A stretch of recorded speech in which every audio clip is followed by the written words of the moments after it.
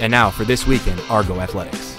The University of West Florida men's basketball team split conference games last week to open the 2013 year.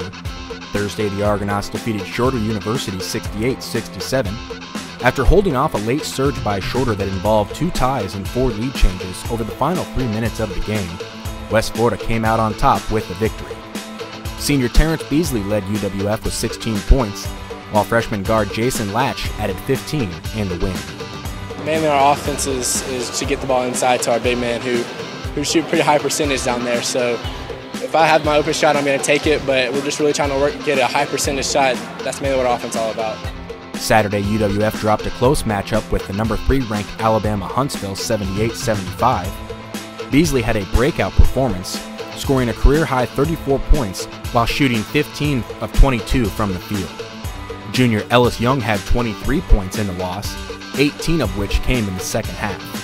Young also grabbed 8 rebounds and blocked 3 shots. The UWF women's basketball team dropped to 3-9 overall with 2 losses to conference opponents last week.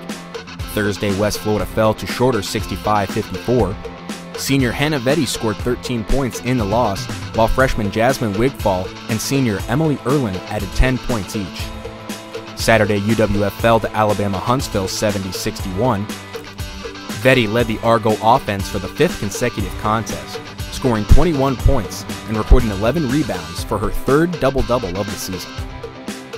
Make sure to keep up with the Argonauts on GoArgos.com and our Facebook, Twitter, and YouTube accounts. That wraps up this week's edition of the Argonaut Weekly Report.